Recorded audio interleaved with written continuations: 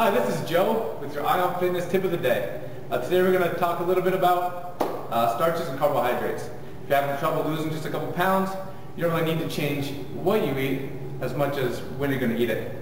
So if you're trying to lose 2-3 pounds, the easy way to do it is to cut your carbs and your starches out late at night. So maybe 2 o'clock, make that the last meal that has any starches in there. Thanks, I'm Joe. That was your tip of the day with Ion Fitness.